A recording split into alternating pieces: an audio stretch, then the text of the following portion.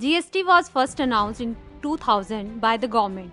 17 years later, it is now a reality with the date for implementation set for July 1, 2017.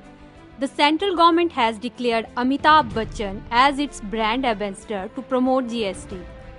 The announcement was made here and all the responses began to come. The Congress had filed an objection and there was a split in the traders. Brajesh Goyal, the treasurer of the Chamber of Trade and Industry, says that instead of Amitabh Bachchan, an ambassador is associated with any business or economist so that we can relate him.